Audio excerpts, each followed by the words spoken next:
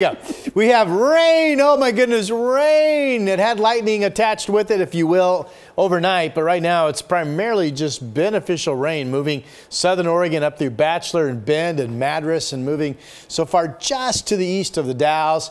Futurecast really underplays the rain, but it does show you all the cloudiness associated with it. So with the cloud cover, you folks in central and eastern Oregon today will be held in the 80s for high temperatures. Good news there. The fire from the wildfires, and of course the big plume is this one from the bootleg fire, 53% containment now we're reporting this morning, so that's good news.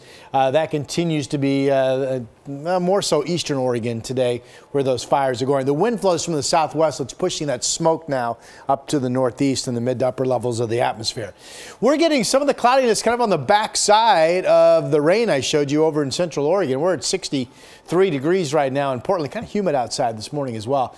Astoria 58, good morning to you. Over in Bend where they've had some rain, 66 is the current number. Had fog banks in some spots of the coast that never really moved out to sea yesterday, so you folks at the beach, kind of a mix of fog banks with some sunny areas. Temperatures generally here will be in the 60s today. Assuming we get enough sun, Salem will get up to 92. Again, we're kind of right on the edge between partly sunny to mostly sunny skies. Better chance of mostly sunny when you move up north into southwest Washington. Longview, though, still pretty comfortable, 83. Could be some early cloud cover in some of those areas. Tomorrow, that rain pattern moves a little bit more to the west, and maybe we get a scattered shower in the valley. That's tomorrow. Friday, 99. They almost put 100 on the board. Friday's going to be the hottest day of the week, it looks like.